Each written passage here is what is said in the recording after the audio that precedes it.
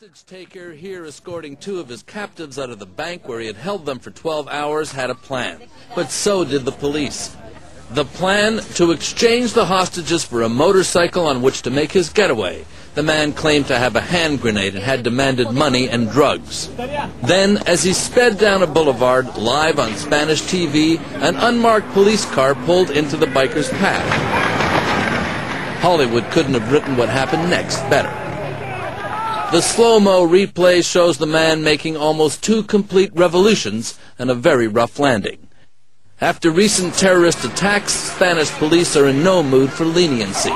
This man picked the wrong time and the wrong way to try to support his drug habit. Mark Phillips, CBS News, London.